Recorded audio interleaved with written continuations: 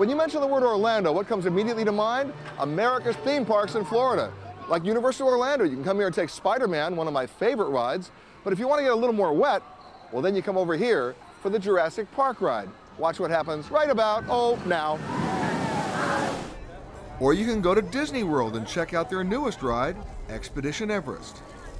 There's about a mile of track on Expedition Everest, a ride that took Disney nearly 3 years to build. The mountain behind me, it's about 200 feet tall.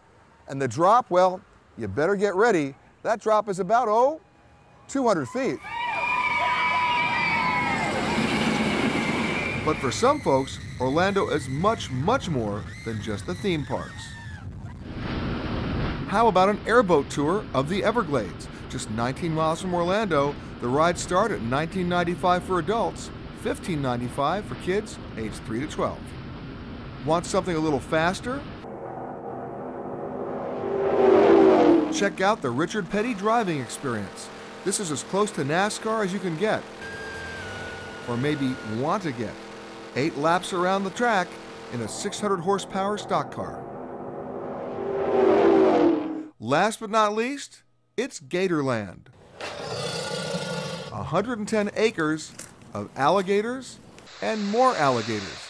This place has been around since 1949. Alligators and crocodiles in all stages of development. Watch the alligators, and every once in a while, wrestle the alligators.